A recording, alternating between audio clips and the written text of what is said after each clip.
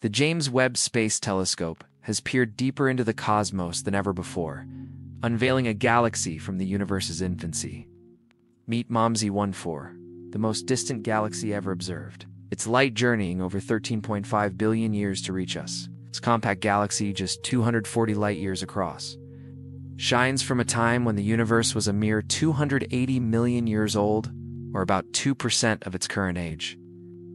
What makes MOMSI 14 remarkable isn't just its age, but its unexpected brightness and composition. It's undergoing a burst of star formation and exhibits a nitrogen-to-carbon ratio akin to ancient, globular clusters in our Milky Way, suggesting that star formation in the early universe may have been more rapid and complex than previously thought. This discovery challenges existing theories about galaxy formation and opens new avenues for understanding the cosmos's earliest epochs. As JWST continues its mission, we stand on the brink of uncovering more secrets from the dawn of time. This is Cosmic Dispatch.